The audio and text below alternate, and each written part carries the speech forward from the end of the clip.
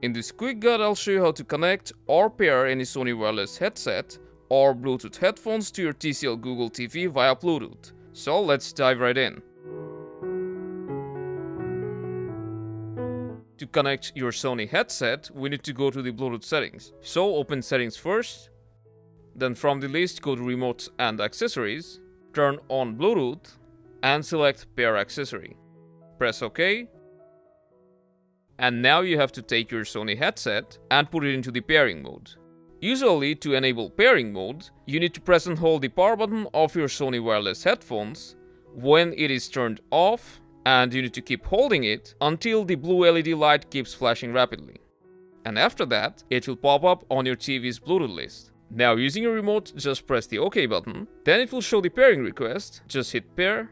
And now our Sony wireless headset is paired to your TCL Google TV. Following the same process, you can connect any other Bluetooth headphones to your TCL TV. But you may need to follow a different pairing mode according to devices.